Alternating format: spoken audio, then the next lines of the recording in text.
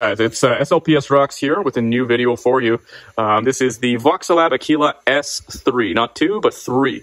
And I just wanted to make this video. There doesn't seem to be any videos about the Voxelab printers, this particular model that is. I will say that I am pleased with the printer so far, having used it for about 3 months. And I think I have gone through basically everything problem that I could have imagined with this printer. So I'm going to go over the 3 top problems with this printer and provide you solutions with them so that you're hopefully aware. First thing, couple things to be aware of this printer. You have an optical sensor here, and it's a direct drive extruder, okay? Meaning that we're not going to have the traditional Bowden and a tube and so on and so forth. This is good, and just off the first print, I was printing PETG carbon fiber, and it was the cleanest print I'd ever seen. Honestly, I was so surprised with how cleanly it was printing it. And then the other thing you need to know, this optical sensor right here, it sometimes when you auto home after you've turned on and off the printer, it will mess up and think that it's actually higher than it really is. So basically what you'll need to do every single time before you print is you'll need to do automatic leveling. Every time you power on and off the machine, you will need to perform this leveling.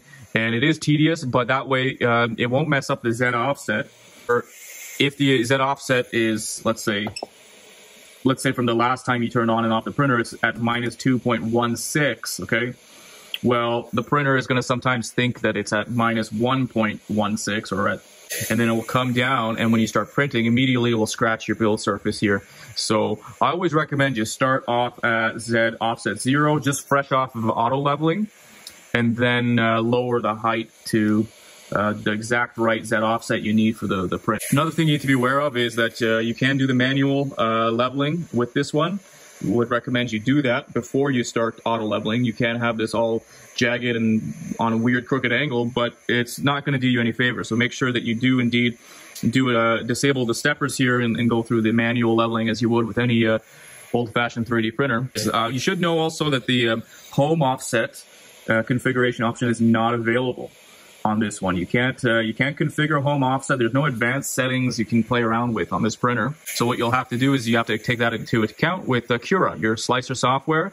And so if I auto home this right here, okay, if you pay close attention, you'll notice that it auto homes. Well, it goes to the center here, but if you were to lower the axes X, Y, and Z to 0, it would actually be somewhere over here, which is off of the build surface. And this is a setting you'll have to change in Cura. So that's the top 3 things to be aware of. No home offset configuration on this. You have to account for the offsets on Cura. And then there's plenty of videos you can look at the S2. I won't go into it, but that's about it for the things you should be aware of. Now, some of the bad things, the top 3 problems with this printer. Okay, number 1. First and foremost, the ribbon cable right here. So this ribbon cable, as it's directed, it's recommended you route it through the back portion of this and zip tie it. And when you get the printer, it typically exits through the back here, and it's in line with this this power cable. But the problem with that is that while you print, after about 2-3 months of printing, eventually I printed something, and it tugged the ribbon cable and severed the connection. And you can see that it's not just me who was at this problem, but the Ender 3 V2 and the S2 as well. All the Voxelab and Creality printers with a ribbon cable have this problem. So you make sure, as soon as you get it out of the box, to remove that connection and route it through the side here. So what you're seeing here is the result of that severed connection. And what I've done is I had to get some fresh wire. There's 16 cables here, 16 individual wires. And I had to resolder and extend all 16 connections and another 8 for this guy right here, because I also cut this one too. Just to get to this guy, I had to cut this wire. So make sure, guys, that you do absolutely route it through the side here. I've seen some people make a vertical mount for it. You can do that, but so far, like this, hanging off the front has worked well for me. If you extend it far enough, I guess it really shouldn't be a problem. So that's problem number 1. Problem number 2, as I mentioned, is the lack of sort of settings. I'm hoping that they will update on the Voxelab here.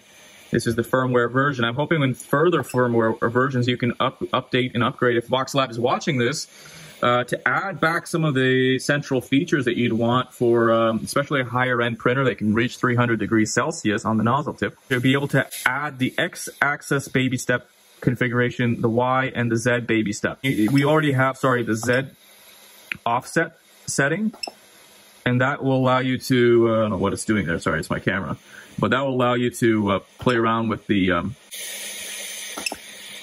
Z offset and get the perfect layer height down on your first layer. And so that is sort of a problem. You'll have sometimes issues with layer shifts or whatever, complicated print scenarios. You definitely want to be able to adjust that. So I highly recommend that they add that feature back. So that's problem number 2. And then problem number 3 with this printer is, like I said, it needs to be auto leveled every single time you turn on and off the printer. Otherwise, you will scratch this lovely PEI surface, and right out of the box, you won't be able to tell which side is actually the PEI. The bottom side is nothing; it's just metal. But this is the side with the PEI. It's sort of more matted than the shiny steel surface here. So that's the 3 things to be aware of when you get this printer. Otherwise, it really is a fabulous printer. And the nice thing about the direct drive extruder is that it is a bit more lenient. It prints nicer, I find, than the Bowden setups. It's just easier to dial in the settings, and then it has a hole that sort of accommodates for if it's like your filament's a little bit wider or shorter, narrower. And so what you won't have your filament here getting stuck through like a Bowden tube, PTFE tube. And so what that will allow you to basically do is, if you make your own filament at home where you don't have the same factory tolerances in the filament diameter, well, now you have a machine that can actually probably handle materials like polypropylene, polyethylene, made home, recycled plastics. I have yet to try it, but I'm pretty confident that, making your own filament at home, this is probably the perfect ideal printer.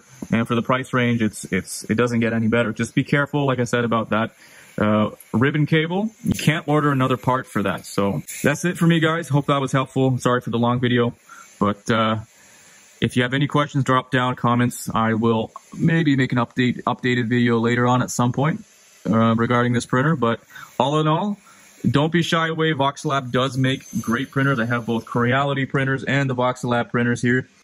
And what I can tell you is that they are pretty much the same. Honestly, like Voxelab is copying Creality, but they're doing a pretty damn good job. This is your absolute first Voxelab printer. I'll give you one other suggestion, which is the V wheels here. They're called V wheels, V rollers, whatever they're called. Sorry, don't remember exactly off the top of my head, but it's something among those lines. These V wheels, you have to. They have a sort of a slanted, crooked adjustment here, and it's at the bottom right there. Sorry, there it is. It is the bottom, but it's the that right there, that center nut between them.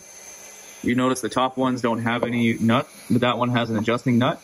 That nut right there, make sure that is every 3 weeks, 4 weeks, make sure that it's tight and sort of set. What happens is that it will loosen over time and it will cause a wobble. Absolutely want to make sure that this whole entire assembly is nice and tight. There's no play or give in it. Otherwise, you're not going to get that same level of accuracy in your prints.